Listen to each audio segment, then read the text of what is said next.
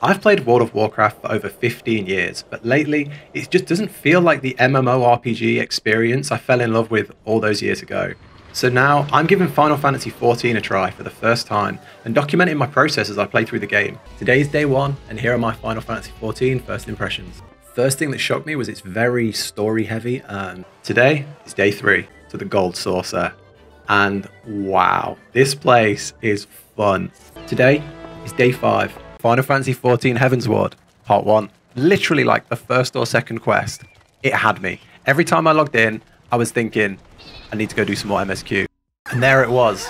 Lalafell Marty was willed into existence. Final Fantasy XIV Heavensward, part 3. One of the most touching moments in the MSQ so far. Episode 1 of the Stormblood series. It's about the people that are at war, the politics of, you know, a nation that's struggling. So yeah, welcome everybody. My name is Medieval Marty, and I am no longer a sprout. Shadowbringers, part 1. Final Fantasy XIV Shadowbringers, part 3. The most epic ending that we could ever have imagined. And with that little trip down memory lane, I guess that brings us to today. Welcome everybody to Final Fantasy XIV Endwalker, part 1. And first things first, I think I've got to mention this early spoiler warning for Endwalker MSQ. This video will contain the MSQ from the start, the very first quest, up to the very first dungeon of Endwalker, which I believe is level 81. So it's fairly early, and it doesn't go any further than the ending cutscene of that dungeon. So if you're up to there, this video should be good for you. If not, maybe come watch this one when you've caught up. So with that out of the way, let's get straight in to the Endwalker series. Let's go. Now, I'm no stranger to a Fantasia. I've been a Catboy, I've been a Lalafell, I've been a big Aura man. I've tried a few things, and everything I've been to, I've kind of had fun as.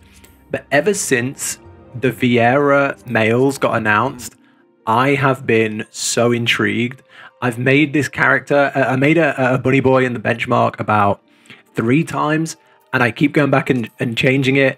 And I've been looking forward to making one for so long. It kind of feels like an evolution of the Catboy. He's still got the big ears, but they're bigger. He's got hair, but it's longer. And he's a bit taller. And I'll be honest, I like the bunny boys a lot more than I thought I would. Yeah, I've always kind of made fairly feminine characters, long hair, feminine features. I've never made a manly, big, burly guy. So, I mean, I think it was inevitable that I'd make a bunny boy when they came out. And I really like the one I've made. I'm really happy with it. And I think, I don't want to say it's permanent, but I don't know if it's temporary. Let me know in the comments. Is this a good choice? Have I made a good choice, or are you not a fan? Let me know. Let me know. And then it's time for something that I haven't done for a while, a few weeks. Agreeably much shorter period than a lot of you have been waiting, but it was time to get back to the MSQ. Glam sorted, Fantasia drank. It was time, and they get you hyped instantly. I mean, within an hour of the MSQ, you're on a boat to Sharlayan, and you meet the Lady of Light herself. This was nuts. This was yeah, this was kind of surreal. It definitely didn't feel like something that was going to happen within the first hour of the game. It was definitely interesting to hear how, like, why you hadn't heard from her in a while, and about how the balance, as I think it was, as Zodiac grows stronger, she grows weaker. Really interesting, because it did kind of feel they just forgot about her at times. It's like all through Stormblood, you didn't hear from her, and then not much through Shadowbringers. So yeah, it was good to have answers and to come in person. Yeah, that hit hard. That was kind of, like I say, surreal. It felt like a dream. This first part felt like a dream. And it was time to go to Sharlayan, and I've never been to an expansion on launch. I pushed Shadowbringers quite hard because I wanted to be here with everyone else when we go there together, and this was crazy. I've never seen so many people crowding around the quest objectives. Normally it's just me. So I didn't, yeah, because I've been doing like such old content. It felt kind of special being here with everyone else. I really did like it. I'm glad that I pushed the last expansion a little faster so that I could be here with everyone else, because it was really cool. And I think everyone was just so happy and so excited. It was I don't know, it was so easy just to like go up and chat to people and have fun, and I don't know, the energy was just really good and everyone had good vibes. It was fun. I'm really happy to be here on launch with everyone else. And then I got to talk about this system. The follower system is incredible. It's incredible.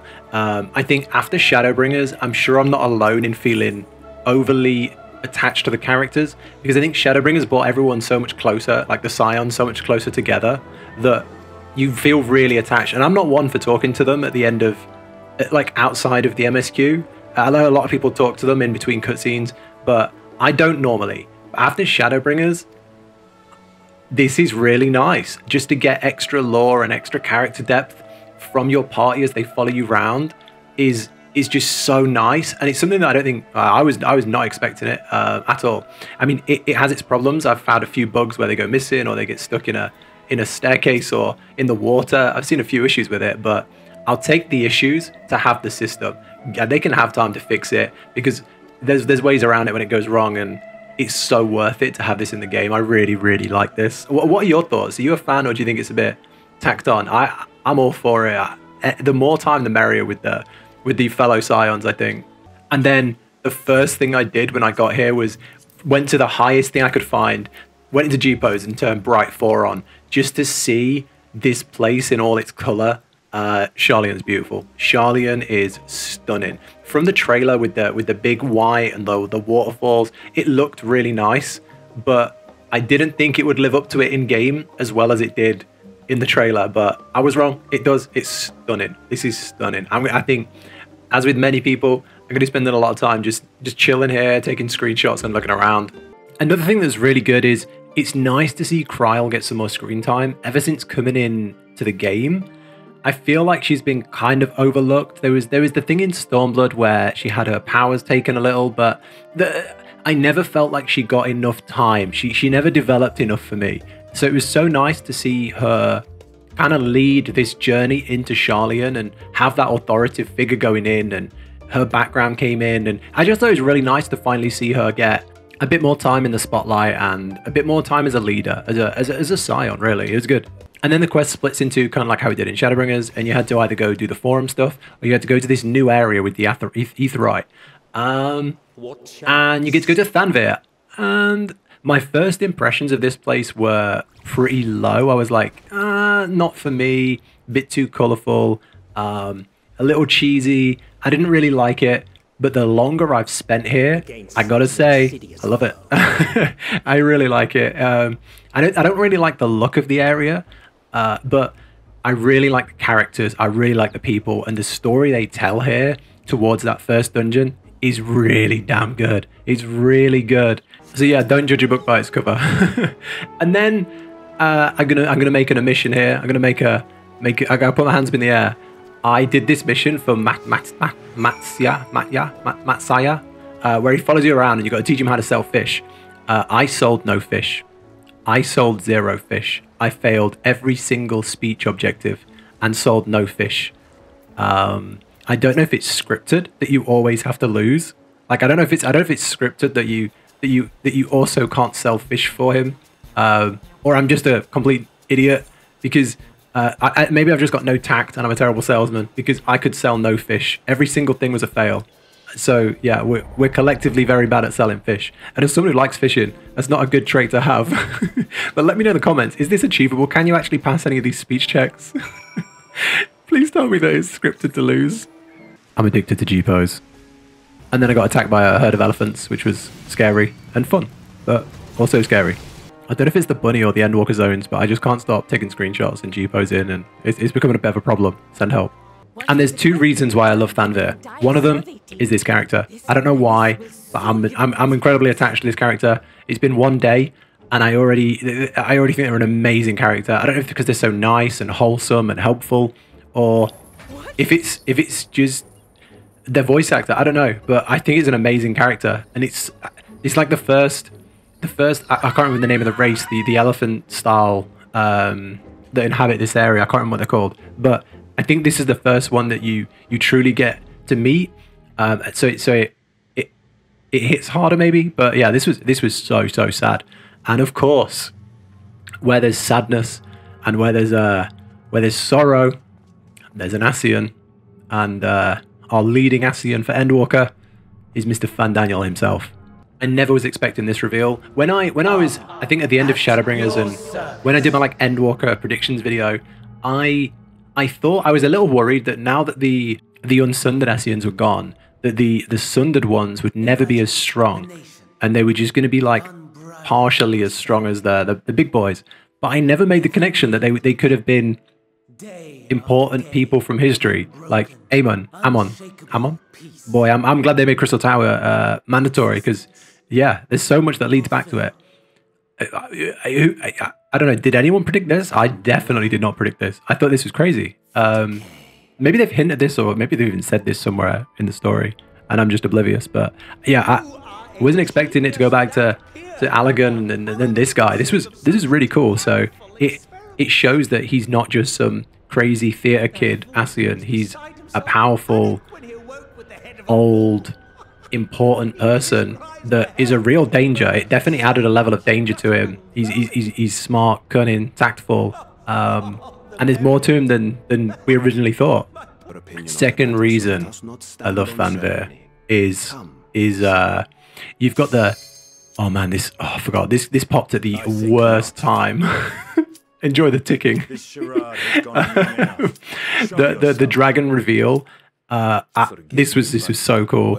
I love how they're always mixing Heavensward, Stormblood, Shadowbringers into the current story. They've done it all the way along, and I think it's so good that they just keep linking. You know, you've got Estinian's story from Heavensward still carrying on here with another big dragon. Amazing. And then that they're using the eye to talk through as the kid is just... I completely blew my mind. I don't know how it's like MSQ level 80 still here, and they've dropped so many bangers. They've dropped so many big lore drops, big moments, big twists and reveals. Hey, I was one of these people that said they're not going to top Shadowbringers, but if they're leading out the gates at level 80 like this, where are we going from here, man? What's going to happen? Crazy. G-pose. Another one. Then we became a frog for reasons to go. You know, who needs Thancred, leader and king of espionage when you can just become a frog? Yeah. So yeah, Fanvir done. It was time to do the other side, which was all about the forum and learning more about their trickery and their secrets, which was definitely not as high intense as Fanvir, but the story still held up. And it's nice to see like the new race, like the Bunny Boys in the game. I feel like this is what you all saw when you got introduced to auras for the first time. Because for me, there's always been auras, right? But when you first met auras, I guess it was like this, maybe. I don't know. But yeah, I think it's really cool to see them in the game now. Also, can I give you a pro tip that I wish somebody would have told me? If you're new and this is your first expansion, and you've always had in your key items the ether compass, and that's how you find your things, that they took that out, that's gone. So I removed it from my hotbar thinking, hey, no more ether currents, we just fly at 90 maybe. Nope. So you go into collections and it's in there.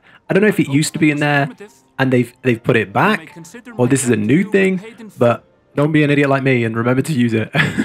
So this whole forum side, I thought it was cool. I thought like you go to the underground repository of information and samples and the gleaners. I thought all that stuff was really cool. I feel like we've only just, I don't know, I feel like we've only been here for like a minute. I feel like we just touched this area and moved on.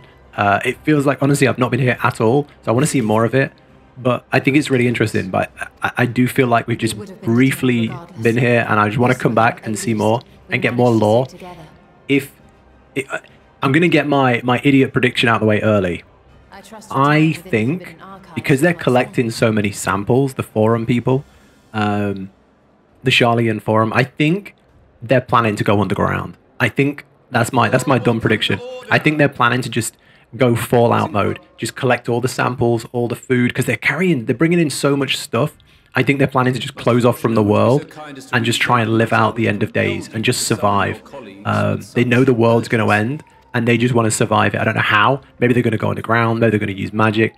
Maybe they're going to do time messery, but that's my uneducated opinion right here. There's something up with them, and I think that's what it is. But who knows? It's probably much more deep than that. And then I don't know why, but I found this mega emotional. I don't know why, but this I got really. I found this really quite touching. I think like Alfie is one of my favorite characters, and he's been there since the very start. I was a big fan right from ARR. I thought he was just so good, but he's had so much hardships, like with the Crystal Braves, and then his sister's kind of taken the spotlight for a while, and he's not his character's developed, but he's not really got stronger.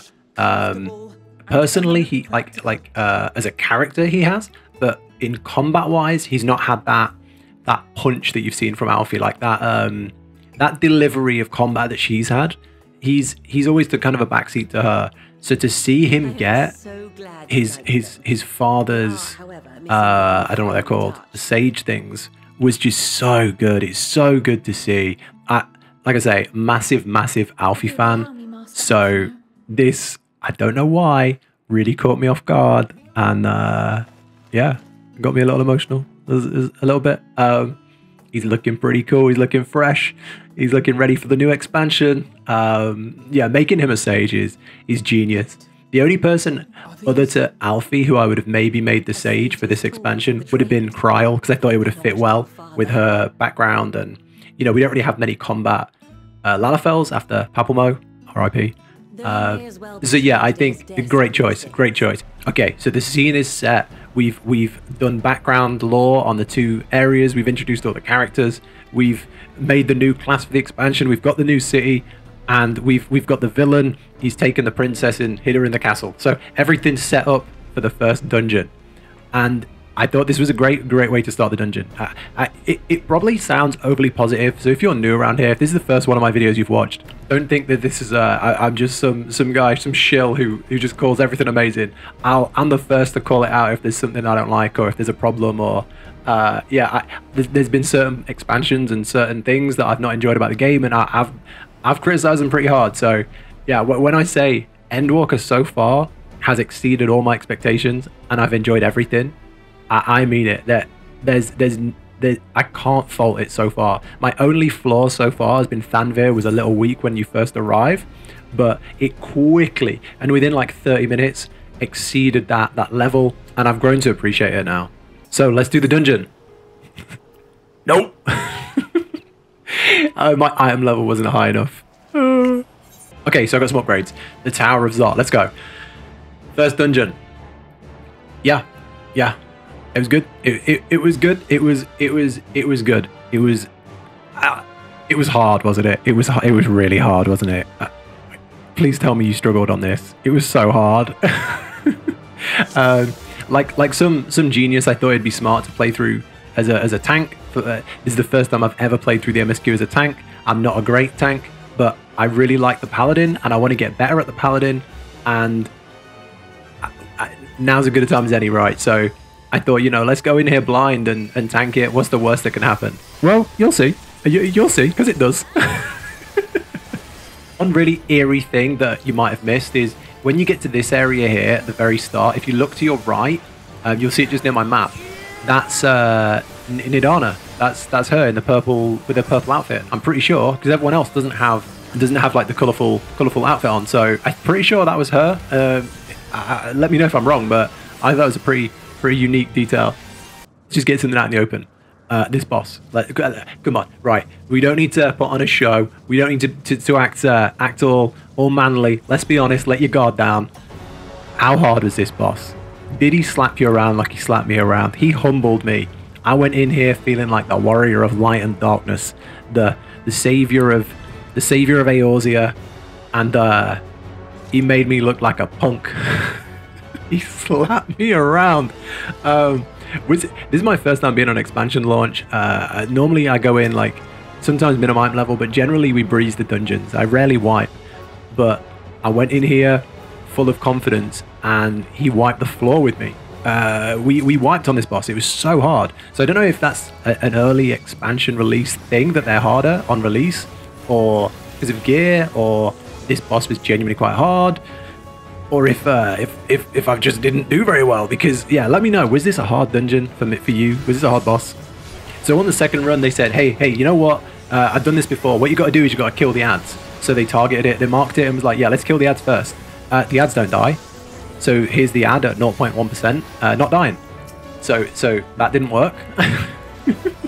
But then eventually we did kill the ads. You can see the second one going down here. So then we moved on to the final boss and kind of wrapped it up. And yeah, everything finally went smooth. No, it didn't. They revived them. What? So yeah, we just burnt down the main boss and used all our cooldowns, all our defensives, and all the heals and everything. And yeah, we just brute force our way through it. But this was hard. There was a lot going on. There was a lot going on here for a first dungeon boss. Definitely humbled me. Estinian's too strong, man. Estinian's a primal. This guy, I am in awe at everything he does. I look up to him like a hero. He's the main character in this game, isn't he? Such a cool moment. And then before you call me out on my G-pose addiction, I managed to get the sword and shield drop from the first dungeon, and I thought it looked so cool. So I've just got the sword and shield from that dungeon, and then I think it's just the quest reward for like the first MSQ quest, and I'm impressed already at how cool stuff looks. I think it looks really good. I'd be curious what the other stuff looks like. I want to see what like the Dragoon Lance looks like, and maybe like the Summoner stuff. Curious how they look with it gives me like Ravana vibes with like the purple. I think it's a really cool looking gear for the first dungeon. Maybe it's like reskins, or maybe it's been used before, or unique. I really don't know enough about the game to know, but I thought this was awesome. I feel like this is a good natural stopping point for part 1 of the series. I hope you've enjoyed it. I've really enjoyed making it. Like I say, Stormblood and Shadowbringers went a very fast, and it was a bit of a rush to get here. So obviously the series were very compact. Now that we're in Endwalker, I feel I can slow it down more, take it all in, debrief it more, and hopefully that comes across in these videos. They should be more, I don't know, peaceful. Is that the right word? I'm not sure. But yeah, I feel like now's a good time to wrap up. I'm very, very aware of spoilers, so I'm going to make sure going forward I do the same as this. I make it clear where the video starts and where the video ends, so that no one is caught off guard and you accidentally see something you haven't found yourself, because I know you're still going through it yourself. I mean, some people have finished, which is crazy. Some people have actually finished the MSQ already, but I know most people are still going through the story. So I'm going to make sure you're either just a bit ahead of me, or you're following along with me, and I don't spoil anything for you. So I'll put it in the thumbnails or the titles of episode 2, so you know where we get up to. But this one, probably going to wrap up here. Take care, everyone. I hope you're enjoying the game as much as I am. I hope you're getting as drawn in and invested as I am, because I love it so far.